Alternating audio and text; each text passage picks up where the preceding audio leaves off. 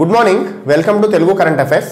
ఈరోజు మనం 20 జనవరి 2020 రోజు ఈనాడు ఎడిటోరియల్ అంశము విద్యుత్తుతో ఓటు రాజకీయాల అనే ఎడిటోరియల్ అంశం డిస్కస్ చేస్తున్నాం. సో ఎందుకు వచ్చింది ఈ అంశము పేపర్లో రావాల్సిన అవసరం ఎందుకు వచ్చింది అని అంటే, ఇప్పుడు ప్రభుత్వం రీసెంట్గా వచ్చిన న్యూస్ ఏంటంటే 2003 విద్యుత్ చట్టం అని ఉంది. సో ఈ 2003 విద్యుత్ చట్టానికి కేంద్ర ప్రభుత్వము సవరణలు చేయబోతోంది అనే అంశం అనేది న్యూస్లో వచ్చింది. సో ఎందుకు వచ్చింది ఈ అంశము న్యూస్లో అని అంటే, విద్యుత్ చట్టాన్ని సవరణ చేయాల్సిన అవసరం ఎందుకు వచ్చింది అంటే, ప్రస్తుతము రాష్ట్రాలలో ఈ విద్యుత్ పంపిణీ సంస్థలు ఏముంటాయి, డిస్కమ్లు అంటారు. అంటే డిస్ట్రిబ్యూషన్ కంపెనీస్. డిస్కమ్ అంటే distribution companies, power distribution companies. So ఈ డిస్కమ్ల పరిస్థితి అనేది తీవ్రమైన ఒత్తిడిలో కూరుకుపోయిన పరిస్థితి. సో దేశవ్యాప్తంగా చూస్తే ఈ డిస్కమ్లు అనేవి దాదాపు 28,300 కోట్ల అప్పుల్లో కూరుకుపోయిన పరిస్థితి.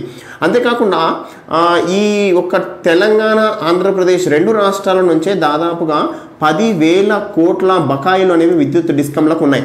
అంటే ఎందుకు మరి ఇంత పెద్ద మొత్తాలు వాళ్ళకి గుడిబండలా మారిపోయాయి, ఇంత లోటు ఎందుకు వచ్చింది అని అంటే, రాష్ట్రాలు అనేవి ఎలక్షన్స్ టైంలో రాష్ట్రానికి ఎలక్షన్స్ జరుగుతున్న క్రమంలో ఈ యొక్క రాజకీయ పార్టీలు ఏవైతే ఉన్నాయో వాళ్ళు హామీలు ఇచ్చేస్తున్నారు. ఏంటి, విద్యుత్ బిల్లులు మాఫీ చేస్తామనో, లేదంటే విద్యుత్ బిల్లులు తగ్గిస్తామనో, లేదా విద్యుత్ బిల్లే ఉండదనో, 24 గంటల కరెంట్ ఇస్తామనో ఏదో హామీలు ఇవ్వడం జరుగుతుంది.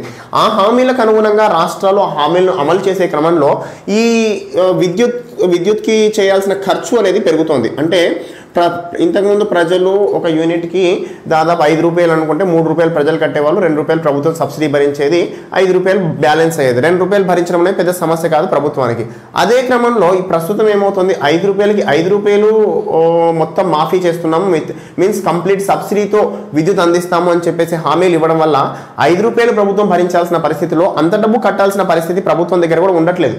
సో ఆ క్రమంలో ఏమవుతుందంటే డిస్కమ్లపై భారం పెరిగిపోతుంది. అంటే ప్రభుత్వం ఒక హామీ ఇస్తే ఆ హామీ ప్రకారంగా ఈ డిస్కమ్లకి వీళ్ళు చెల్లింపులు చేయాలి, ప్రభుత్వం చెల్లింపులు చేయాలి. అంటే ఎంతైతే డిస్కమ్లు పవర్ ప్రజలకు అందిస్తున్నారో ఆ పవర్కి సంబంధించిన చెల్లింపులు ప్రభుత్వం నుంచి డిస్కమ్లకు వెళ్ళాలి.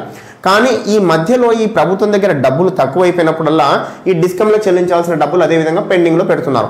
పెండింగ్లో పెట్టడం వల్ల ఏమవుతుందంటే డిస్కమ్ల పరిస్థితి అనేది ప్రస్తుతం ఇబ్బందికర పరిస్థితుల్లో పడిపోయింది. సో ఉదాహరణకు చూస్తే రీసెంట్గా ప్రస్తుతం ఢిల్లీలో ఎలక్షన్స్ టైం జరుగుతోంది. సో ఈ ఢిల్లీలో ఎలక్షన్స్ టైం కంటే ఒక 6 నెలల ముందు ప్రస్తుతం సీఎంగా ఉన్న అరవింద్ కేజ్రీవాల్ గారు ఒక అనౌన్స్మెంట్ చేశారు.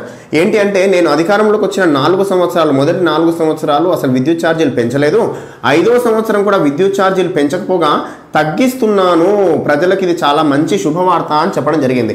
సో ఈ క్రమంలో తగ్గించడము శుభవార్త మంచిదే. కానీ ఇక్కడ జరుగుతున్న అంశం ఏంటంటే, ఢిల్లీలో ఏ ఒక్క విద్యుత్ ప్లాంటు లేదు. అంటే విద్యుత్ అనేది వాళ్ళు ఉపయోగిస్తున్నారంటే ప్రతి ఒక్క యూనిట్ కూడా పక్క రాష్ట్రం నుంచో కేంద్రం నుంచో కొనాల్సిన పరిస్థితి. అంటే ఈ క్రమంలో ఢిల్లీ కొంటున్న విద్యుత్ ఏదైతే ఉందో ఆ విద్యుత్ అనేది దాదాపు 5.5 రూపాయలు ఒక యూనిట్కి కొని ప్రజలకు 200 యూనిట్ల లోపు వాడే వాళ్ళకి ఉచిత విద్యుత్తు, అంతేకాకుండా 200 యూనిట్ల లోపు ఉంటే ఉచిత విద్యుత్తు, 200 నుంచి 400 యూనిట్లు వాడే వాళ్ళకి రాయితీ విద్యుత్తు కల్పిస్తున్నాము అని చెప్పేసి అరవింద్ కేజ్రీవాల్ గారు అనౌన్స్ చేయడం జరిగింది. ఈ క్రమంలో ప్రభుత్వంపై పడిన ఎక్స్ట్రా భారం ఎంత అంటే 1780 కోట్ల రూపాయలు. సో ఒక్క సంవత్సరానికి 1780 కోట్ల రూపాయలు అదనపు భారం ప్రభుత్వంపై పడబోతుంది. మరి వాస్తవంగా ప్రజలు ఇది కోరుకుంటున్నారా, మొత్తం ఉచిత విద్యుత్ ఇవ్వమని కోరుకుంటున్నారంటే లేదు. ప్రజలు నాణ్యమైన విద్యుత్తు కొంచెం తక్కువ ధరకు, ఇప్పుడు 5.5 రూపాయలకు వీళ్ళు కొన్నారు, ఒక 4 రూపాయలకు ప్రజలకు ఇవ్వండి, 1 రూపాయి సబ్సిడీ భరించండి, అది నాణ్యమైన పని అని చెప్పేసి విద్యుత్ చట్టం చెప్తోంది. సో విద్యుత్ చట్టం ఏం చెప్తోంది అని అంటే, ఏదైనా డిస్కమ్, ఏ రాష్ట్రంలో ఉన్న డిస్కమ్ అయినా ఒక విద్యుత్ని ఒక యూనిట్కి కొన్న ప్రైస్కి 20% అటు ఇటుగా, అంటే ±20లోనే వినియోగదారుడికి అందించాలి.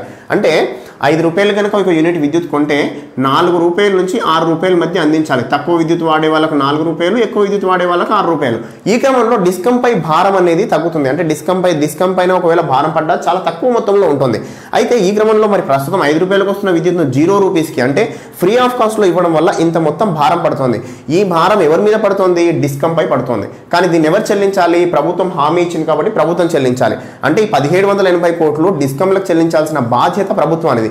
కానీ ఈ డబ్బులు ఏవైతే ఉన్నాయో ఇవి సరైన సమయానికి డిస్కమ్లకు చేరకపోవడం వల్ల డిస్కమ్లు అనేవి ప్రస్తుతం తీవ్రమైన ఇబ్బందుల్లో కొనసాగుతున్నాయి. అంటే ఈ డిస్కమ్లకి విద్యుత్ చట్టం వాళ్ళకి ఇచ్చిన ఫెసిలిటీ ఏంటంటే, ఈ డిస్కమ్లు ఏవో ప్రభుత్వం ఏర్పాటు చేసిన సంస్థలు కావు, కంపెనీల చట్టం ప్రకారం ఏర్పాటు చేయబడిన సంస్థలు, కంపెనీల చట్టం. సో ఈ కంపెనీల చట్టం ఏర్పాటు చేయబడిన డిస్కంలకి కొంత సొంత నిర్ణయాలు తీసుకునే అధికారం ఉంటుంది. ఏ విధంగా అంటే విద్యుత్ ఛార్జీలపై నిర్ణయం తీసుకునే అధికారము, తర్వాత వాళ్ళ దగ్గర పనిచేసే ఎంప్లాయీస్ యొక్క శాలరీస్, సో విద్యుత్ ఛార్జీలు అవసరమైతే పెంచుకోవడము, ఎంప్లాయీ శాలరీస్ అంటే మీన్స్ వాళ్ళ దగ్గర పనిచేసే ఉద్యోగులకి ప్రతి సంవత్సరం ఎంత ఇంక్రిమెంట్ ఇవ్వాలనో, సో ఈ క్రమంలో వాళ్ళ నిర్ణయాలు తీసుకునే అధికారం ఈ యొక్క కంపెనీ చట్టం ప్రకారంగా డిస్కంలకు ఉంటుంది. కానీ ఈ నిర్ణయాలను విద్యుత్ ఛార్జీల పెంపుదల లేదా తగ్గింపు లేదా ఎంప్లాయీ శాలరీస్ పెంపుదల, ఈ అంశాలన్నింటినీ ప్రభుత్వమే తీసుకుంటుంది. ఈ క్రమంలో ఎంప్లాయీ శాలరీస్ మాత్రం యాక్చువల్గా బాగా పెంచుతూ పోవడము, విద్యుత్ ఛార్జీలని బాగా తగ్గిస్తూ పోవడం వల్ల ఈ డిస్కంలపై భారం అనేది విపరీతంగా పెరుగుతోంది. సో ఈ క్రమంలో ఏంటంటే ఈ విద్యుత్ చట్టం 2003 విద్యుత్ చట్టానికి సంబంధించి సవరణలు చేయడం ద్వారా కొన్ని అంశాలను కఠినతరం చేయాలి అని చెప్పేసి కేంద్ర ప్రభుత్వం ప్రస్తుతం భావిస్తోంది. ఆ క్రమంలోనే డిస్కంలు అనేవి నిలదొక్కుకోగలుగుతాయి, లేదంటే తీవ్రమైన ఒత్తిడిలో ఉండి అవి మెయింటైన్ చేసుకోలేని పరిస్థితి కూడా తలెత్తే అవకాశం ఉంది అని చెప్తోంది. సో ఈ ఓరియంటేషన్ కాకుండా ఇంకొక ఓరియంటేషన్ ఏముంది, మరి డిస్కంలపై భారం అనేది పడడానికి ఇంకొక కారణం ఏంటి అనేది చూద్దాం. విద్యుత్ చట్టము 2003 ప్రకారం ఏమని ఉంది అని అంటే ప్రతి సంవత్సరం మార్చి 31 లోపు విద్యుత్ డిస్కంలు ఎవరైతే ఉంటారో డిస్కంలు ఒక రేట్ ప్రకటించాలి. అంటే నెక్స్ట్ ఇయర్ మొత్తానికి ఈ రకమైన రేటు ప్రజల నుంచి లేదా ఒక యూనిట్కి మేము వసూలు చేయబోతున్నాం అని చెప్పేసి డిస్కంలు తమ ప్లాన్ ఆఫ్ యాక్షన్ని ప్రకటించి ఏప్రిల్ 1 నుంచి దాన్ని అమలు చేయాలి. అయితే ఇది విద్యుత్ చట్టంలో ఉన్న ఈ అంశం అనేది ఏ రాష్ట్రంలో కూడా అమలు జరగడం లేదు. ఏ రకంగా జరుగుతుందంటే ప్రస్తుతము ఎలక్షన్స్కి సంబంధించి, అంటే ఉదాహరణకు చూస్తే యూపీలో రీసెంట్గా 2019లో కేంద్ర లోక్సభ ఎన్నికలు జరిగాయి. లోక్సభ ఎన్నికలు జరిగిన సమయంలో యూపీలో 55% రాయితీలు ప్రకటించారు. మీన్స్ ప్రజలకి గృహావసరాల వినియోగానికి ఉన్న విద్యుత్పై 55% రాయితీలు ప్రకటించి ఎలక్షన్స్ అయిపోయిన నెల రోజులకి మళ్ళీ ఏం చేశారంటే 15% విద్యుత్ ఛార్జీలు పెంచడం జరిగింది. సో దీన్ని బట్టి ఏంటంటే ఎలక్షన్స్ గురించనే వీళ్ళు తగ్గించి మళ్ళీ ఎలక్షన్స్ అవగానే పెంచారు. అదే క్రమంలో బీహార్ రాష్ట్రం చూస్తే, సో బీహార్ రాష్ట్రంలో మీన్స్ ప్రతి సంవత్సరం దాదాపు 3,278 కోట్ల రాయితీలు అనేది లాస్ట్ 6 years నుంచి ఇవ్వడం జరుగుతుంది. అయితే ఈ క్రమంలో ఎలక్షన్స్ ముందు వాళ్ళు చేసిన అంశం ఏంటంటే 44% రాయితీ ఇవ్వడం జరిగింది. అంటే అప్పటికి ఉన్న రేట్లలో 44% రాయితీ కల్పించి ఎలక్షన్స్ అయిపోయిన వెంటనే దాన్ని 16% తగ్గించడం జరిగింది. ఇదే క్రమంలో తమిళనాడు రాష్ట్రం కూడా 33% ఎలక్షన్స్ ముందు రాయితీలు ఇచ్చేసి ఎలక్షన్స్ అవగానే 16% తీసుకురావడం జరిగింది. సో ఈ క్రమంలో ఈ రాష్ట్రాలు చేస్తున్న పనులు ఏవైతే ఉన్నాయో ఇవేవో ఎలక్షన్స్ని దృష్టిలో పెట్టుకునే చేస్తున్నాయి తప్ప ప్రజలకి అనుకూలంగా ఉండడానికో లేదంటే డిస్కంలపై భారం తగ్గించడానికో ఈ దాంట్లో ఏ నిర్ణయం కూడా ఆ రకంగా జరగలేదు. కాబట్టి ఈ యొక్క అంశం ఏదైతే ఉందో ఈ అంశాన్ని కఠినంగా అమలు చేయాల్సిన పరిస్థితి ఉంది. ప్రతి సంవత్సరం మార్చి 31 లోపు ప్రకటించిన రేట్లను ఏప్రిల్ 1 నుంచి మీన్స్ నెక్స్ట్ ఇయర్కి ఏప్రిల్ 1 నుంచి అమలు చేయాల్సిన పరిస్థితి అనేది తప్పకుండా చేసే విధంగా ఈ విద్యుత్ చట్టంలో ప్రస్తుతం మార్పు చేయబోతున్నారు అనే ఇంకో అంశం తెలుస్తోంది. అంతేకాకుండా ఇంకో విషయంగా చూస్తే హర్యానా రాష్ట్రం తీసుకుంటే హర్యానా రాష్ట్రంలో కూడా ఈ యొక్క రాయితీ బిల్లులు దాదాపు 3,800 కోట్ల పెండింగ్లో ఉన్నాయి. అదే క్రమంలో మన పంజాబ్ రాష్ట్రంలో తీసుకుంటే దాదాపు 14,000 కోట్ల పెండింగ్ బిల్లులు ఉన్నాయి. మీన్స్ డిస్కంలకి ప్రభుత్వం నుంచి రావాల్సిన బకాయిలు. అదేవిధంగా మన టీఎస్ ఏపీ స్టేట్స్ చూసుకుంటే 2 స్టేట్స్ నుంచి కలిపి దాదాపు 10,000 కోట్లు ఉన్నాయి. సో అంటే దీంట్లో కొద్ది మొత్తం ఇప్పటికే క్లియర్ అయిపోయింది. ప్రజెంట్ డిస్కంలకు రావాల్సిన మొత్తం బిల్లులు దాదాపు 30,000 కోట్లు. సో ఈ క్రమంలో ఈ 3 రాష్ట్రాల నుంచి పెద్ద మొత్తంలో బిల్లులు ప్రజలకు రావాల్సిన పరిస్థితి మీన్స్ డిస్కంలకు రావాల్సిన పరిస్థితి అనేది కనపడుతుంది. అంతేకాకుండా ఇంకో అంశం చూస్తే ఉత్తరప్రదేశ్ రాష్ట్రంలో ఒక వ్యక్తి కనుక 151 యూనిట్ల విద్యుత్ వాడితే అతను చెల్లించాల్సిన బిల్లు దాదాపు 800 రూపాయలు యూపీలో. అదే బీహార్ రాష్ట్రంలో ఒక వ్యక్తి 200 యూనిట్ల విద్యుత్ వాడితే అతను చెల్లించాల్సిన బిల్లు 750 రూపాయలు. అదే మరి తెలుగు రాష్ట్రాల్లో ఎంత ఉంది? ఒక యూనిట్కి మనం చెల్లిస్తున్న డబ్బులు 1.45 రూపాయి 45 పైసలు. అంటే ఒక వ్యక్తి 100 యూనిట్లు వాడితే అతను కట్టాల్సిన డబ్బులు 145 రూపాయలు ప్లస్ సర్వీస్ ఛార్జ్ కింద ఒక 30 రూపాయలు. అంటే మన తెలుగు రాష్ట్రాలకు ఈ యూపీ బీహార్కు ఎంత తేడా ఉంది అనేది ఇక్కడ మనం గమనించవచ్చు.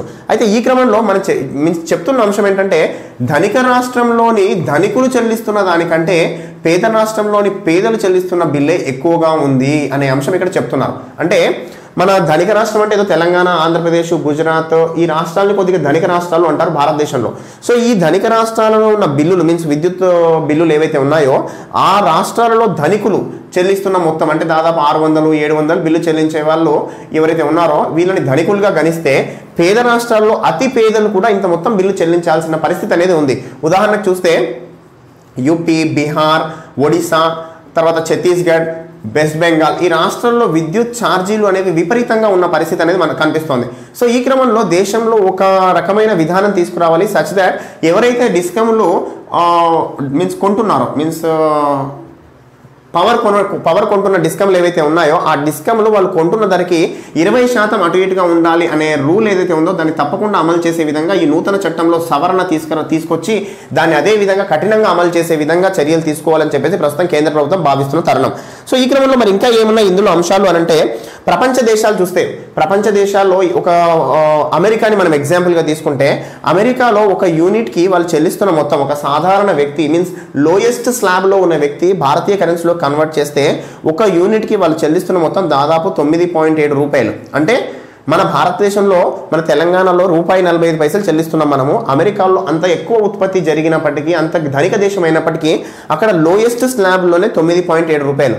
ఒకవేళ హైయెస్ట్ స్లాబ్లోకి వెళ్ళిన తర్వాత ఒక యూనిట్కి వాళ్ళు చెల్లించే మొత్తం దీనికి 4 రెట్లు అంటే దాదాపు 40 రూపాయల ఒక యూనిట్కి వాళ్ళు చెల్లిస్తున్నారు ఇండియన్ కరెన్సీలోకి మార్చుకుంటే. మరి మన తెలంగాణలో మన ఆంధ్రప్రదేశ్లో ₹1.45కి ఇంకా కొన్ని రాష్ట్రాల్లో ఇంకా తక్కువ ధరకే విద్యుత్ని అందిస్తున్న పరిస్థితి. కొన్ని రాష్ట్రాల్లో అయితే ఈ యొక్క పంజాబ్ రాష్ట్రం కానీ తర్వాత ఇప్పుడు ప్రస్తుతం ఢిల్లీ ఎలక్షన్స్ జరుగుతున్న ఢిల్లీలో 200 యూనిట్ల విద్యుత్ వరకు కూడా జీరో ప్రైస్ అంటే వాళ్ళు డబ్బులు చెల్లించాల్సిన అవసరం లేదు అనే కాన్సెప్ట్ అనేది ఉంది. సో ఈ క్రమంలో మరి ప్రభుత్వం ఎంత నష్టపోతోంది, ప్రజలకి ఏమాత్రం లాభం జరుగుతున్నప్పటికీ కొంత మొత్తంలో కొద్ది మందికి లాభం జరుగుతున్నప్పటికీ ఆ బర్డెన్ అనేది మళ్ళీ మోయాల్సింది ఎవరంటే ప్రభుత్వము. ఆ ప్రభుత్వం అంటే ఏదో ప్రభుత్వం డబ్బులు సంపాదించట్లేదు, ప్రభుత్వానికి మళ్ళీ వచ్చేది ఎవరు? పన్ను ఆదాయాలు, ప్రజలు చెల్లిస్తున్న పన్ను ఆదాయాల ద్వారా వస్తున్న డబ్బే ప్రభుత్వం మళ్ళీ ఈ రకంగా ఎక్స్పెండిచర్ చేస్తోంది. సో ఈ క్రమంలో ఇలాంటి విచిత్రమైన రాయితీలని తగ్గించాలి. ఇలాంటి రాయితీలు ఒకవేళ ఇవ్వాలి, ప్రభుత్వం ఇవ్వాలి అని చెప్పేసి కృతనిశ్చయం చేసుకుంటే డిస్కమ్లకు చెల్లించాల్సింది చెల్లించేసి చేయాలి. లేదు ఇప్పుడు మనం గ్యాస్ సిలిండర్ ఏ విధంగా తీసుకుంటున్నాము అంటే మనం యాక్చువల్ ప్రైస్ చెల్లిస్తాము, ప్రభుత్వం సబ్సిడీ అమౌంట్ని అకౌంట్లో వేస్తుంది. అదే క్రమంలో ఒకవేళ ప్రభుత్వం కనుక రాయితీలు ఇవ్వాలనుకుంటే డైరెక్ట్ వినియోగదారుడికి అకౌంట్లోకి వేసే విధంగా చేస్తేనే డిస్కమ్ల మనుగడ అనేది సాధ్యమవుతుంది. ఏ విధంగా అంటే ఇప్పుడు డిస్కమ్లకి ప్రభుత్వం చెల్లించాల్సిన డబ్బులు పెద్ద మొత్తంలో ఉండడం వల్ల అవి చెల్లించట్లేదు. ఆ విధంగా కాకుండా డిస్కమ్లకు చెల్లించాల్సిన మొత్తం చెల్లించేసి ప్రజలకు ఏమైనా రాయితీలు ఇవ్వాలి అనుకుంటే ప్రజలకి డైరెక్ట్గా వాళ్ళ అకౌంట్లలోకి వేయడం వల్ల ప్రజలకి మేలు జరుగుతుంది, డిస్కమ్లు తమ మనుగడ కొనసాగిస్తాయి, ప్రభుత్వానికి కూడా చెడ్డ పేరు రాకుండా ఉంటుంది అనే ఒక కాన్సెప్ట్ అనేది ఇక్కడ. సో ఈ రకంగా ప్రస్తుతం ఓటు బ్యాంక్ రాజకీయాల కారణంగా డిస్కమ్లు అనేవి విపరీత పరిస్థితులు ఎదుర్కొంటున్నాయి. ఈ విపరీత పరిస్థితుల నుంచి బయటపడాలంటే ప్రభుత్వం చేసే ఈ యొక్క సవరణ చట్టంలో కఠిన నియమాలు ఉండడమే సరైన విషయం అనే విధంగా నిపుణులు చెప్తున్న అంశం. సో ఇదండి ఎడిటోరియల్ అంశము. నెక్స్ట్ ఎడిటోరియల్తో మళ్ళీ కలుస్తాను. Thank you.